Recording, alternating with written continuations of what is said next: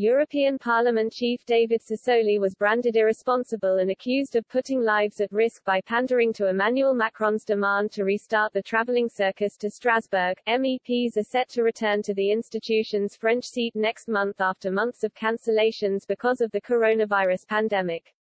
But a growing band of rebels wants the EU Parliament's president to make a hasty U-turn on his decision to reintroduce in-person plenary sessions.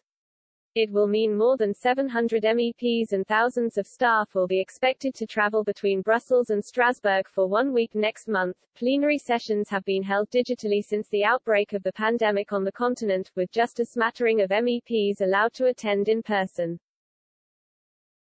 Express on Thursday revealed that one Lithuanian MEP was canvassing colleagues to support a campaign to maintain the hybrid sittings.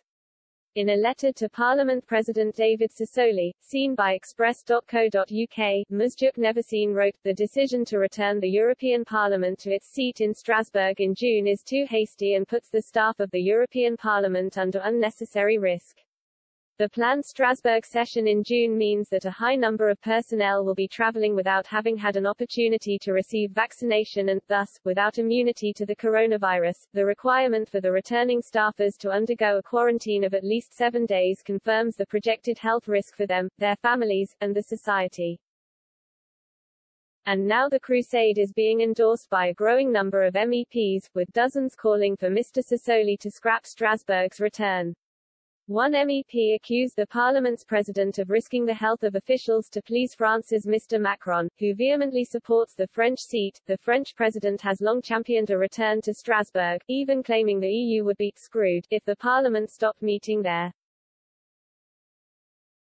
In a private email to colleagues, seen by Express.co.uk, Dutch MEP Dorian Rookmaker said, "It is irresponsible and unexplainable to travel to Strasbourg in a situation in which we are still not allowed to work under normal conditions in Brussels. It is unacceptable to sacrifice the safety of our staff for political reasons." In another email, Polish MEP Jadwiga Wisniewska added, "I strongly support your letter.